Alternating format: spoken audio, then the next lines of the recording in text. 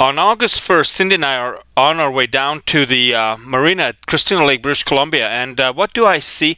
I see these weird-looking bees hovering above the pavement, and I always go with my camera wherever Cindy and I go, so I started wondering, would I be able to capture a bee in flight? So what I did is I got the HDR AX2000, put into smooth slow record, and you know, being a camera geek, there I am standing out on the pavement trying to get a beat on these bees that are hovering. But even when they're hovering, they're moving around. It's really bizarre. So I set the camera to manual settings, and it's at f4, 1000 shutter speed, and I'm trying to zoom in onto it, which finally I was able to do. And these are the videos I got of the bees, or this kind of bee, because they have a greenish head on them. And the reason I make these videos is because a lot of this stuff really interests me. I mean, I love nature, all different kinds.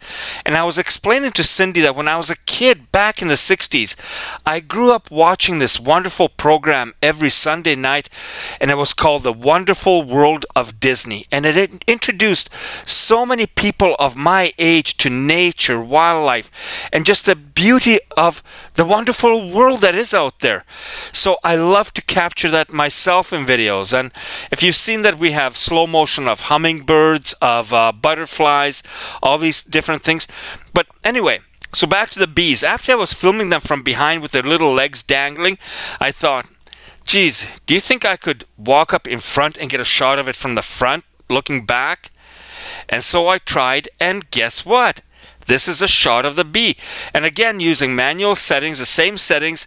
It's just, I think it's just one of those cool things that you can do and experiment with your camera.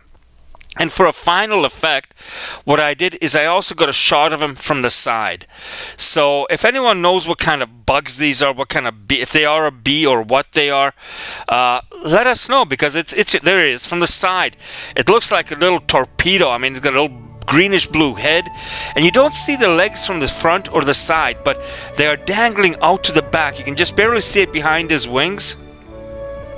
Anyway, I thought it was kind of cool, and it adds more to the kind of videos that can be created today with consumer equipment. And it's a wonderful world out there. I love capturing it, and I hope you enjoy watching all these different little glimpses at nature and life that are out there. Thank you for watching.